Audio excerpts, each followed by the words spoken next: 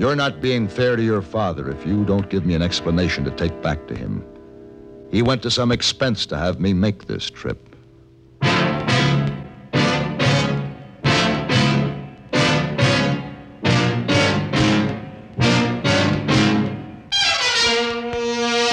Have Gun, Will Travel. Starring Mr. John Dehner as Paladin. San Francisco, 1875. The Carlton Hotel, headquarters of the man called Paladin.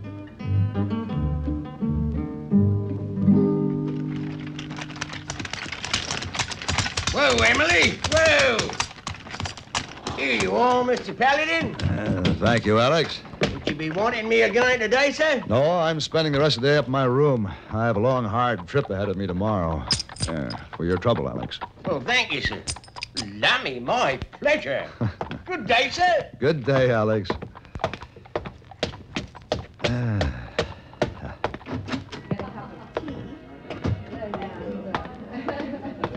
Oh, Mr. Paladin. Oh, hey, boy. I was meeting with Mr. What's his name? Mr. Countryman? Yes, sir. Well, hey, boy, he has his troubles. He's hired me to go up to Vallejo to escort his daughter back to San Francisco. Oh, why she need escort? He got a letter from the sheriff saying that somebody has threatened her life, and the sheriff says he won't be responsible, thinks she ought to come home. But she's a school teacher up there, and she doesn't want to come home, so Mr. Countryman wants me to go get her. You'll leave tonight? No, tomorrow, first thing. Would you make sure there's a horse ready for me at the livery stable in the morning? Yes, sir. I'll be up in my room. I'm going to finish that book I was reading and get to bed early. No visitors, hey, boy. But Mr. Paladin, the colonel is still in your room. The what? Yes, sir. He have many drinks of brandy and just sits there staring at chessboard. We finished that game before I went out. Oh, he say he find way out of checkmate. He wait till you come back. He plenty tipsy by now. Oh, no. Hey, boy, go tell him that I was detained, that I won't be back tonight. Let me know when he's gone. I'll be over in the bar. Oh, yes, sir. Mr. Paladin. Yeah? Also, while you're out, very pretty young lady ask for you. She say she wait in bar till you return. She lady from room 401. Ka-dug-a-dug-a-dug. 40. That lady. Well, it doesn't look like I'll finish reading that book tonight, does it? Hey, oh, no, sir. But life in Carlton Hotel much more fun than life in book. Maybe so? Hey, boy, you could be right.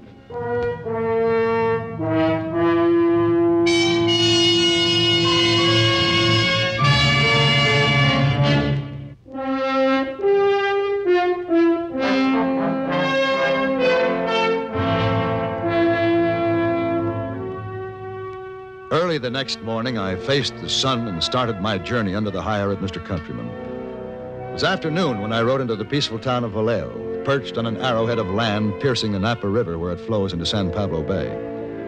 When I signed the register at the only hotel, the clerk told me I could find Miss Lina Countryman at the schoolhouse, 3 miles away, just off the North Road on the banks of the river. By the time I arrived, she was waving goodbye to her pupils. Bye, dear. Now, Johnny, you go straight home, you remember? Miss Countryman? Yes? My name is Paladin. If you're one of the sheriff's men, my answer's still the same. I won't leave Vallejo. No, your father sent me. My father? But how do you... He wants me to see that you get back to San Francisco safely. Oh, no. How in heaven's name did he find out? The sheriff wrote him. Is he upset? Yes, very much so. But he doesn't know why your life has been threatened. I suppose I should have written him. It would have been better coming from me. Who is threatening you, Miss Countryman? The people of Vallejo have it in their mind. Some say they've heard it for sure. That Dutch Talbot is on his way to take my life. Dutch Talbot? Yes. The outlaw? Yes. A wanted man with a big price on his head, so I've heard. Why do they say this? It's a long story, Mr. Paladin, and I don't care to discuss it. Besides, there's no need to take up your time. I must be getting home. What about your father? Tell him I'm all right, as you can see. Tell him that I'll write and explain. Good afternoon. Miss Countryman. Yes? May I see you home? Thank you, but I have my buggy. It's out back. I'd like to ride with you, Miss Countryman. We could talk on the way. You're not being fair to your father if you don't give me an explanation to take back to him. He went to some expense to have me make this trip. Oh, yes. Forgive me, Mr. Paladin. I've been rude to you. Not at all, ma'am. Oh, but I have. You're a gentleman, and I didn't perceive it at first. Your holster and gun are misleading. But you're right. I should give you an explanation. I'll hitch up the buggy. Thank you. I'll be ready to leave in a few minutes.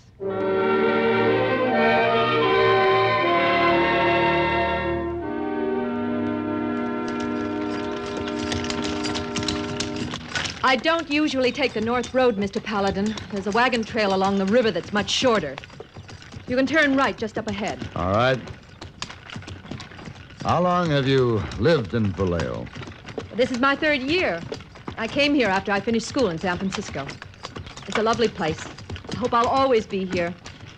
It offers everything I want or ever will want. You speak so finely for someone so young. Perhaps. But I'm fortunate enough to know what I want and appreciate it when I have it. There's an unending stimulation in guiding children and watching them mature. There couldn't be anything more satisfying, whether you're young or old. You can turn here. All right.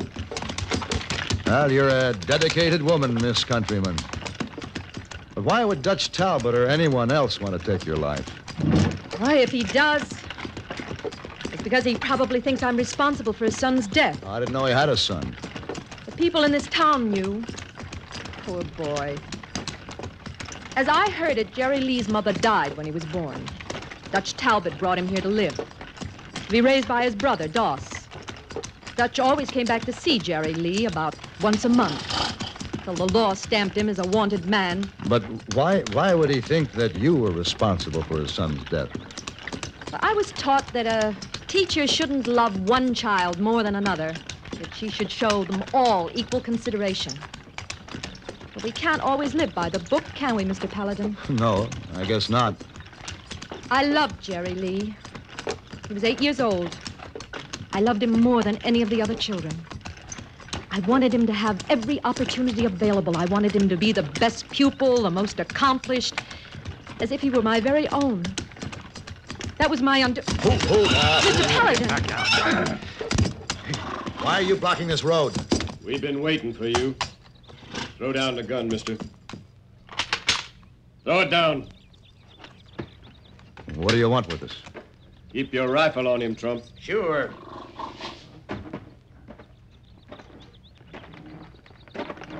Now get down, mister, and mount that horse you have tied in back. I'll drive the buggy. Who are you? Why are you stopping us? You wouldn't be Dutch Talbot by any chance. No chance about it. Now get down.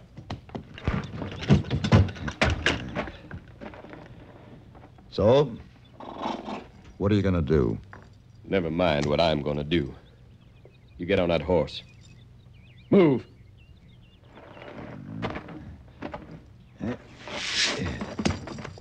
All right.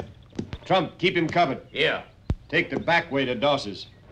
We'll be right behind you. Me and Lina Countryman.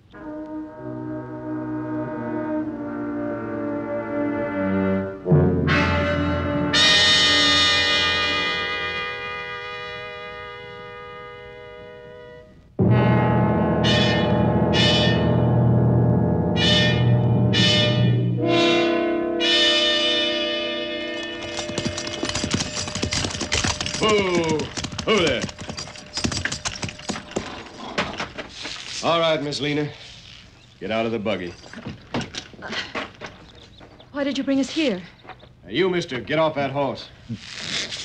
Come on over here with her. Yeah, stand in front of me. Trump, hide the buggy in the barn. All right. Now you head for that door.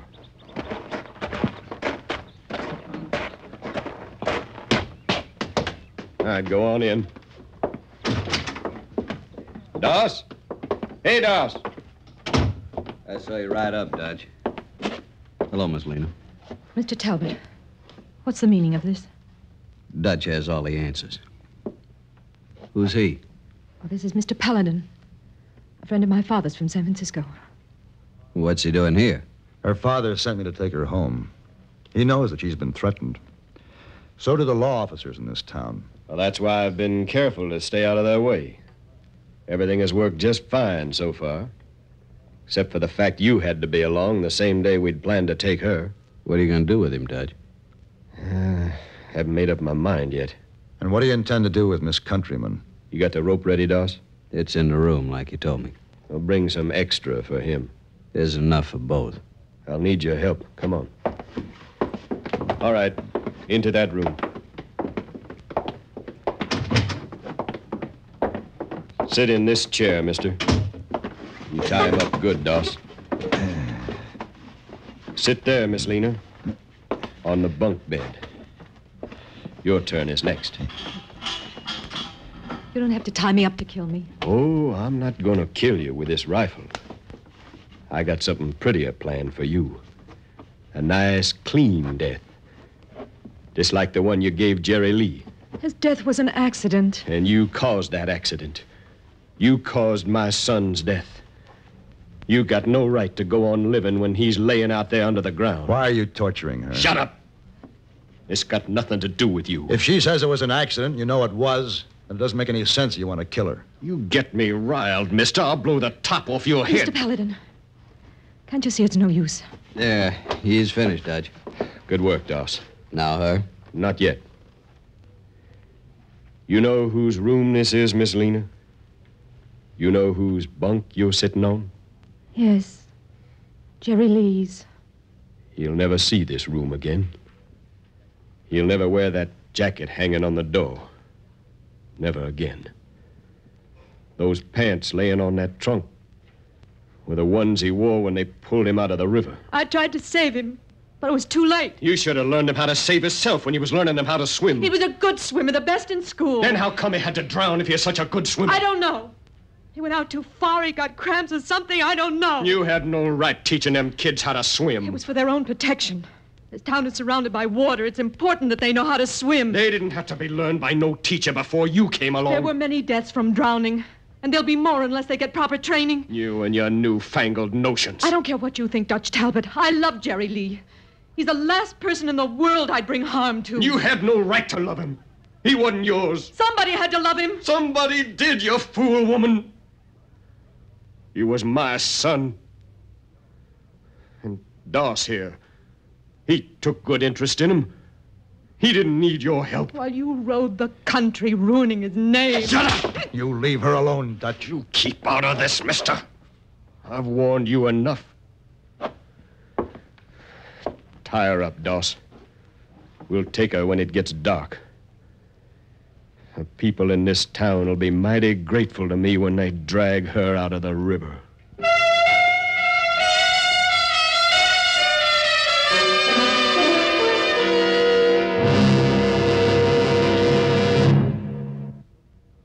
Although North Carolina is famous for its tobacco and textiles, it is well known for many other products, too. In fact, one of the most important producing areas is just adjacent to Highway 87, 55 miles south of Raleigh and 14 miles northwest of Fayetteville. If you have ever traveled in this vicinity, you should recognize the product immediately. Perhaps the name Fort Bragg might help you. This is a training camp for the 3rd Army's 82nd Airborne Division, and its product is combat-readied men. This installation was named for Braxton Bragg, who played a significant part in the Civil War as a Confederate general. He was born in Warren County, North Carolina, in 1817 and was a graduate of West Point.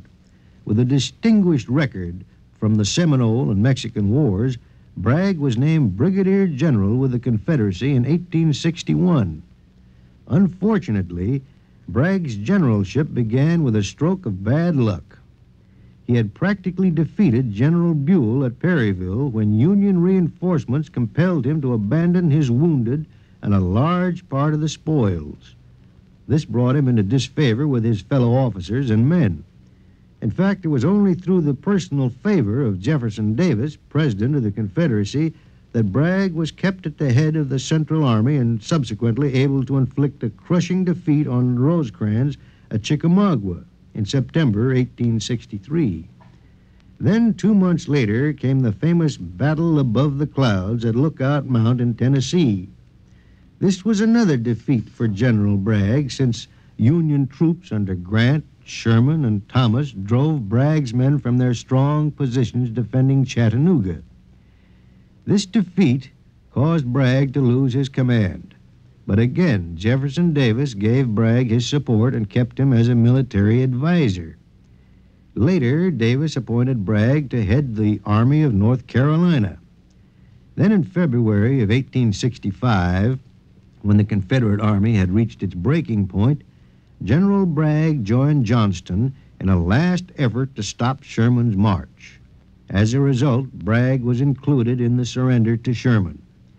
Bragg's contemporaries described him as a strict disciplinarian who rarely got along with his senior officers.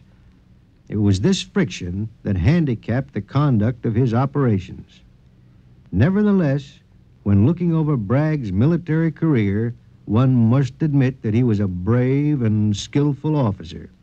In fact, soldiers like Braxton Bragg serve as a reminder that America has always produced great military men and will continue to do so as long as the American way of life is preserved.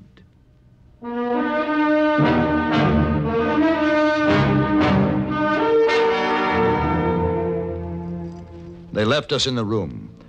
And for the next few hours, Lina Countryman sat there tied hand and foot without saying a word. Her eyes were filled with tears as she glanced at all the reminders of Jerry Lee.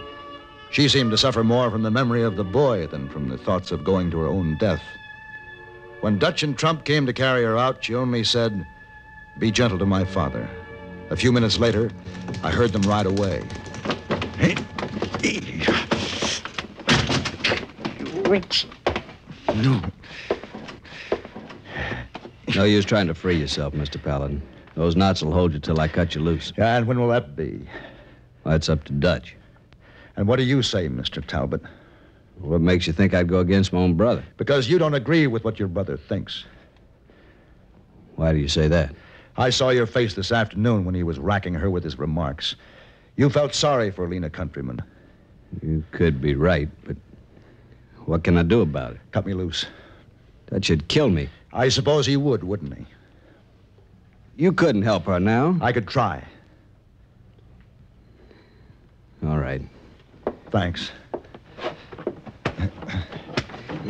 Where would they be? Let's stretch the river by the schoolhouse. Same place it happened to Jerry Lee. All right, I'll need a gun. There's one in the front room.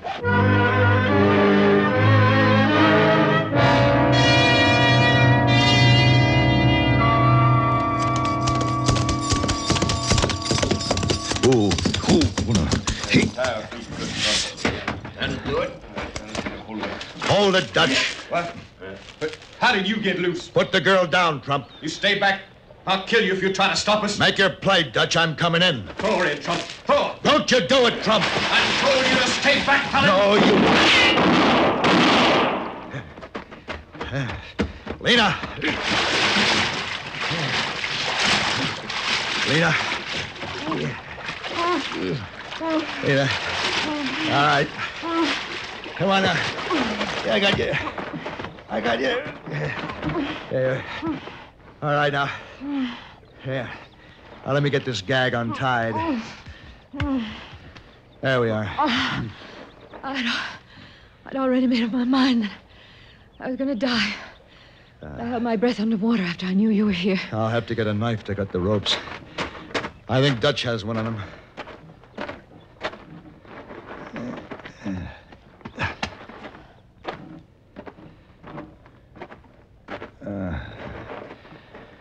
All right. Hold still now. Are they both dead? Yeah. What a terrible thing. Well, the law would have caught up with them sooner or later anyway. There you are. Let me help you up now. Thank you. There you go. Are you all right? Yes. And I have you to thank for it. How'd I possibly tell you how grateful I am? No. Don't try. Why do there have to be men like Dutch Talbot? I don't know. But I'm afraid there'll always be a lot of Dutch Talbots. And not enough Lina Countrymans. So, Lina, you just keep right on teaching those kids to grow up to be better men and women.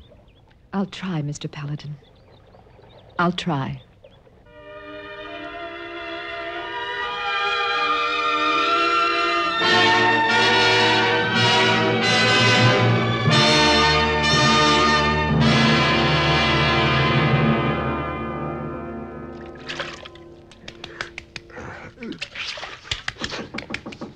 Just a minute. Yeah. All right. I'm coming. Oh, Mr. Paladin, I'm so sorry to disturb you. It's all right, Miss Wong. I was just getting ready to shave. Oh, hey, boy, say that a Mr. Countryman downstairs, very upset, wants to see you. Already? Already. I just got back last night. How did he know? Oh, news traveled fast from Carlton Hotel. Especially with Hey Boy helping it along. Oh, hey, boy, very happy when you come home. He tell everyone. Yeah, so I've noticed. Maybe you can sneak out and not see this Mr. Countryman? Oh, it isn't that, Miss Wong. I want to see him. I planned to anyway this morning, but not until after breakfast. You have trouble with this man? No. I'm afraid he isn't going to pay me because I didn't bring his daughter back from Vallejo. Oh, well. At least he'll be happy to learn that she's all right. If she's all right, maybe he pay you anyway. It doesn't really matter, Miss Wong. Finding a wonderful new friend like Lina Countryman was worth more than any fee I might get. Go back and tell him I'll be down in about 5 minutes. Isa.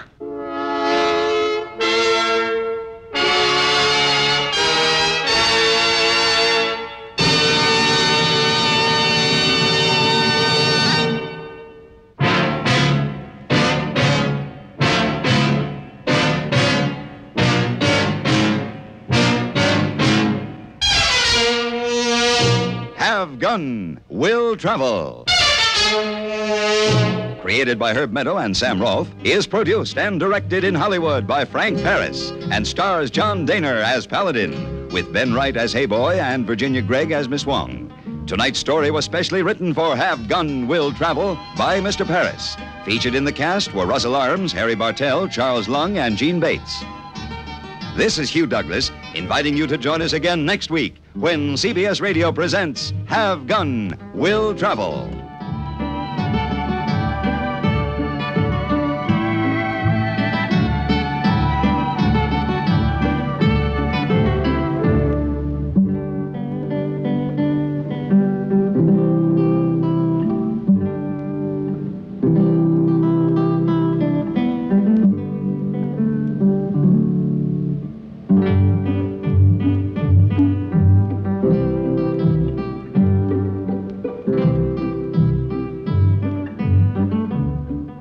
Have Gun Will Travel is brought to you through the worldwide facilities of the Armed Forces Radio and Television Service.